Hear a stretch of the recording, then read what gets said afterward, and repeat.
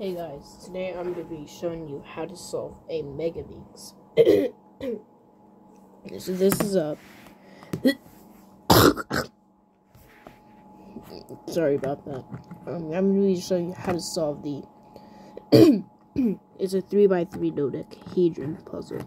And I'm sorry about my scratchy voice. I know it's like all messed up. But... yeah. So first... we're going to scramble it up. And if you don't already, it's best if you know how to solve a 3x3. I'm going to try to hold it like this, just so that I can get a good view. I know it's going to be pretty small, but this is pretty much the only way I can handle it.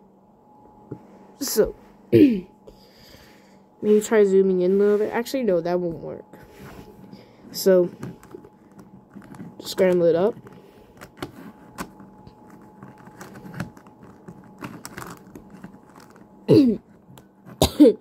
Again, I apologize for my scratchy voice. It's because I still have a little bit of mucus in my larynx.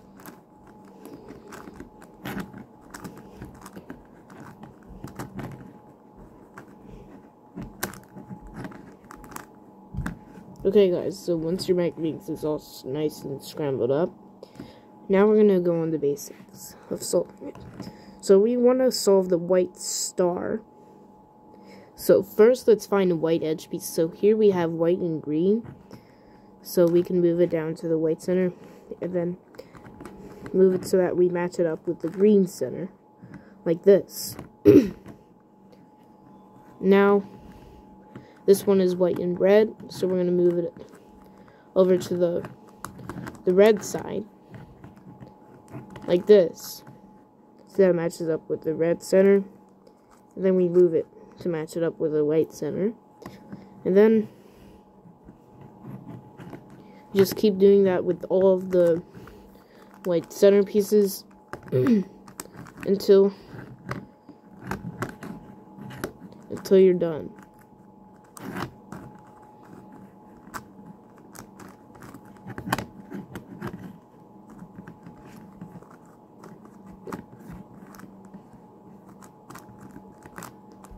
So once you're finished doing the white star, then do the white corners.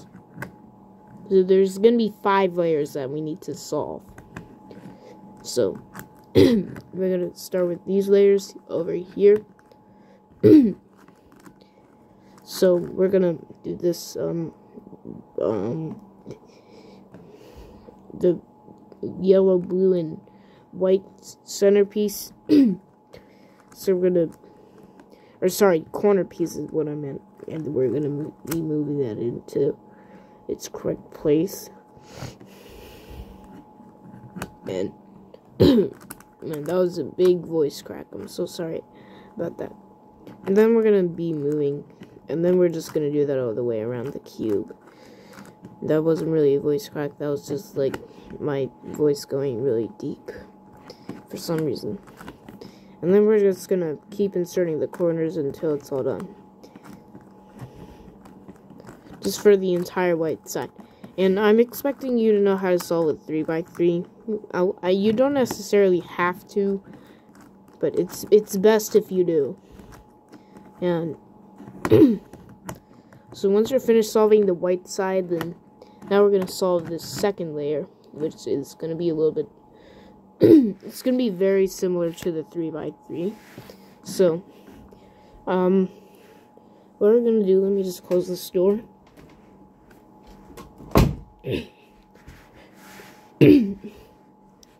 Now we're going to,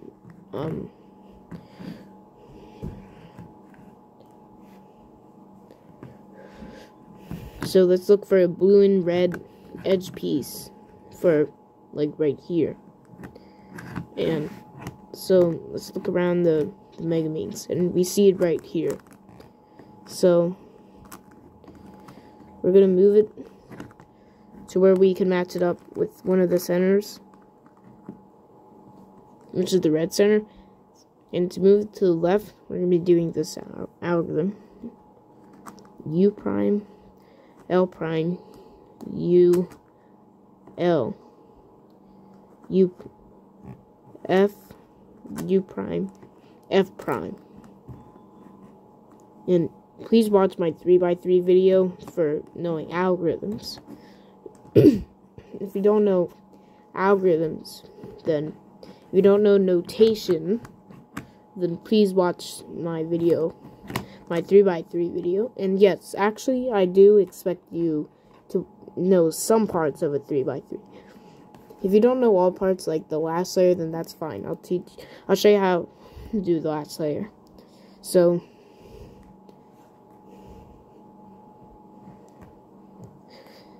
we're going to keep solving the middle layer, and if we want it to go to the right, then we do this algorithm, which is U, R, U prime, R prime, U prime,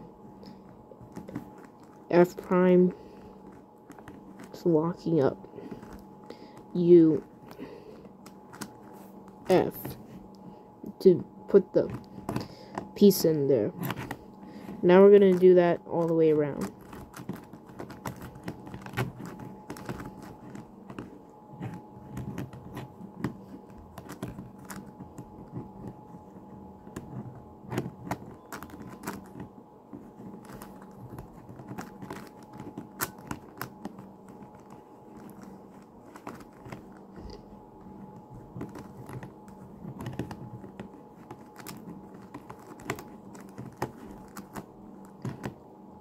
So once you're done with the second layer, now we're going to do the third layer. So which center should we start with? Let's start with pink. Why not? Pink is cool. So what we do is... Oh, sorry about this. Okay, guys. Sorry about that. So what we're going to do is we're going to look for the two sides that are underneath the pink, which is blue and red. So we're going to look for the pink, blue, and red corner. So it's right here. If it were like somewhere over here, you just like move it over so that it matches up with the center. And then we can bring it down so that it comes down where it matches up with the blue and red sides. So now we're going to put the pink and red piece here. So if it's inverted, what you do is you take this out, you reinsert it, reinsert the corner, and then what you can do is we can now insert this by doing the algorithm, which is to insert it to the right. Algorithm is F, L, F2, L prime, F prime. And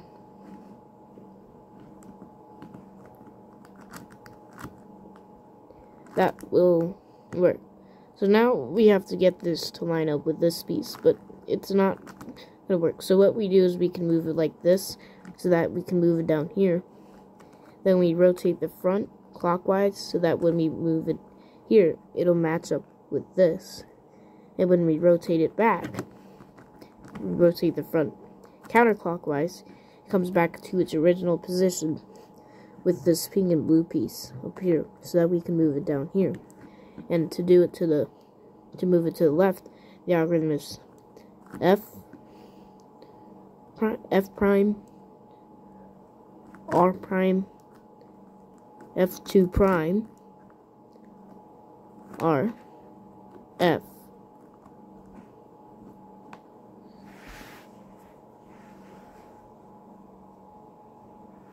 And now we're going to do it with the cream, red, and green piece. So we're going to just keep doing that all the way around.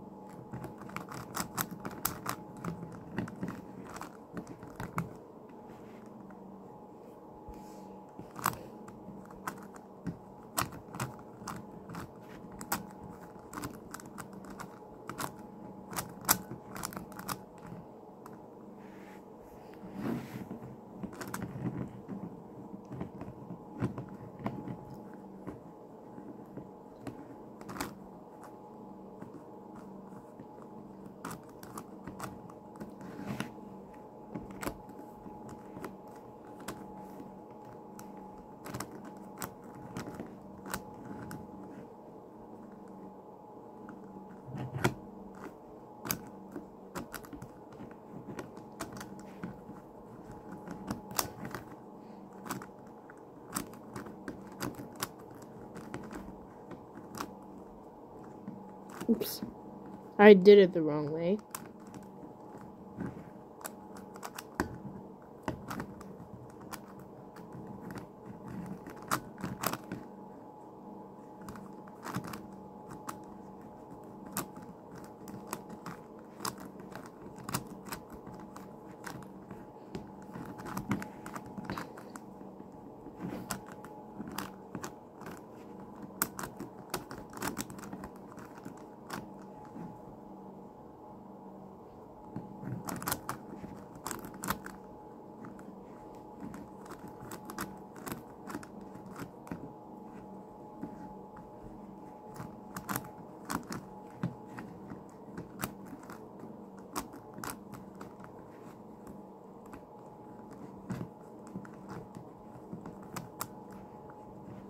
So now when you're done with that, now we're going to insert all the corners.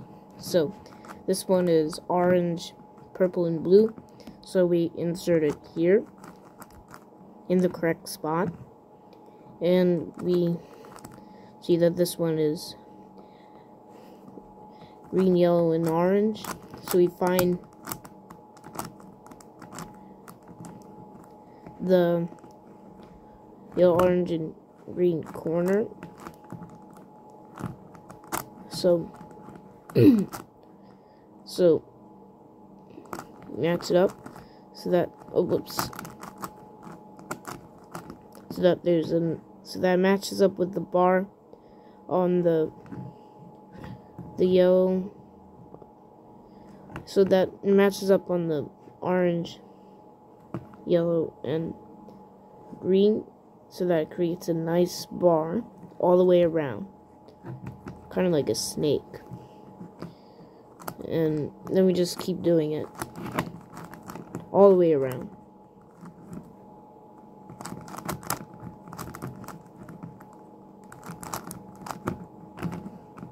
So once you're finished with that, then we're going to be solving the fourth layer. So we have this piece, and it has to not have gray on it. So we're going to move this to the right, or to the left. And you already know the left algorithm from when we did the second layer. So we do that algorithm.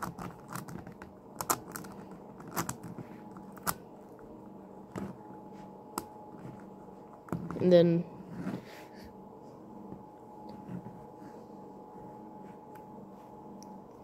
look for the other pieces. There's another one. This one goes here, so we move that to the right. So we do the right algorithm.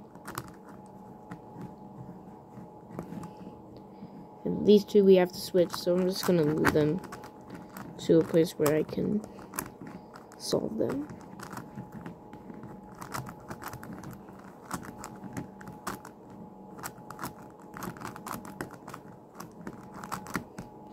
So now when we're done with that, the algorithm, let's focus on the gray side.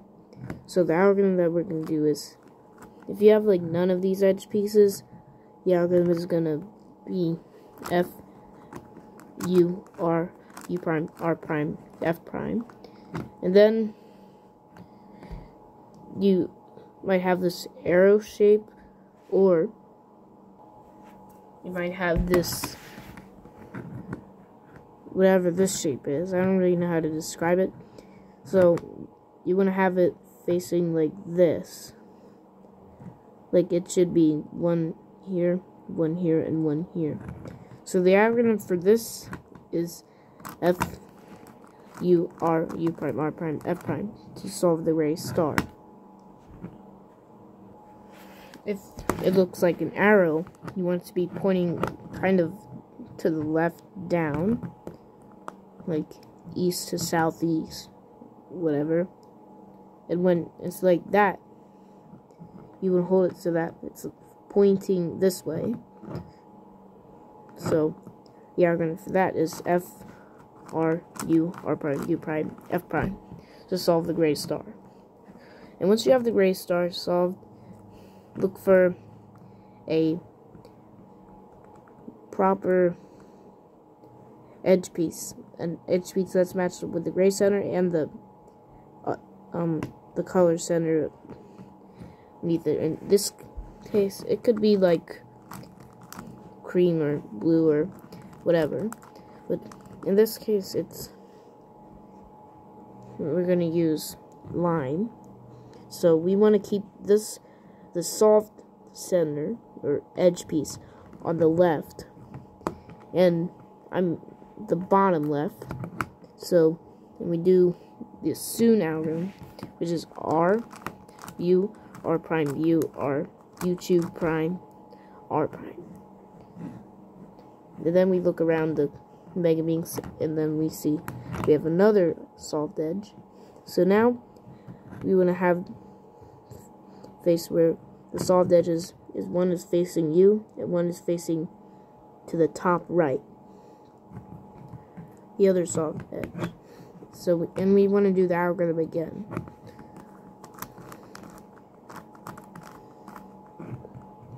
And then look for other pieces. And until you do that, you will end up, you might have to do it more than one time. You will end up with one facing you. You will end up with two of them right next to each other. So you want to have one facing you and one facing the other direction. And then do it one more time. Or actually, I think it's 2 more times. And then you still have these 2 bingots here. So do the algorithm again. And now once all of your edge pieces are solved, look for any soft corners. So in this case, if you have no soft corners at all, then you would still do this algorithm, which is L prime, U2, R, U2 prime, L, U2, R prime, U2 prime. And you look for solved corners, and you see we have one corner that's solved, and we do the same algorithm.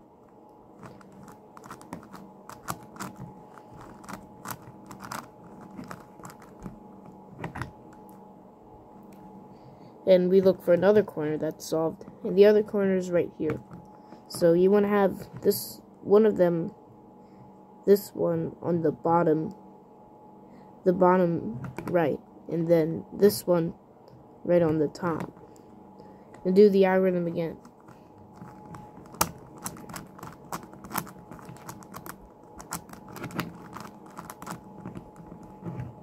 And look for a solved corner. We only have one, so we want to put on the bottom right. And then we have 2 of them that are adjacent to each other, and that's what we should have. But I'll show you what happens if you run into a problem.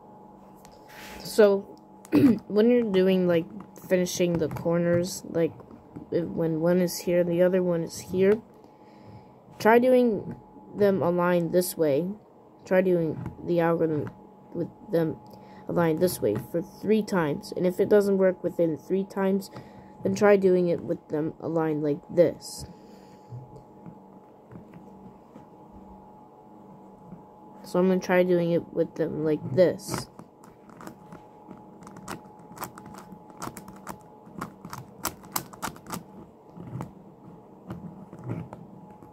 That also gives me 2 corners that are adjacent to each other.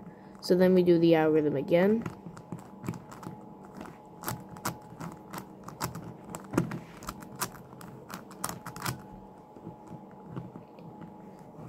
And then one more time.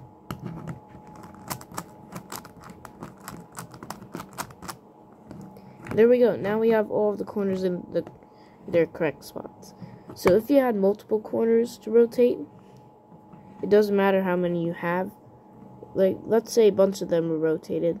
You would do R prime, D prime, R, D, R prime, D prime, R, D, R prime, D prime, R, D, R prime, D prime, R, D to rotate this one corner. And you can't forget the D move at the end. And then you can rotate it to the next corner. D, R prime, D prime, R, D. And there we go. But if you had more corners, then just keep rotating the top until you get to the other corners, and then do the same algorithm. And don't forget the D move. Just do it until the corner lines up in place. And then when you're done, turn the top clockwise or counterclockwise, and there you go. Now your Megaminx is solved. So, if this tutorial was helpful, be sure to leave a like and subscribe. And if you got stuck on anything, leave a comment. And that's gonna be it for this video. Thanks for watching, and I'll see you in my next video.